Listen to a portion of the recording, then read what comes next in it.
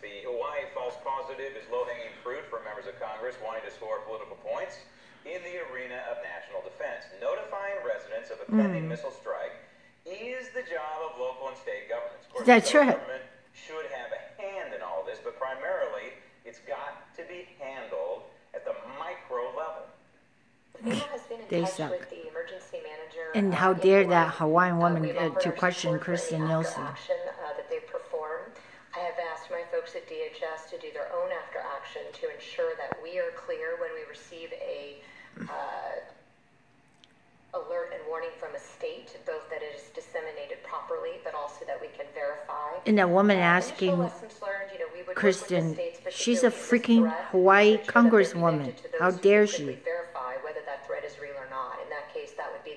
You know they conjure this fucking Hawaii Democrats. Go to fucking hell. I really hate them. Aloha is a piece of shit. It is a shithole. I said aloha to you, Hawaii. You're just like full of bullies that want to take people's money. It's worse than California. Really, it's so bad. I don't like Hawaii. I'm telling you, when I was there, it's $10 a gallon of milk, and now it's probably $20 a gallon of gas. This place, Hawaii, is a shithole.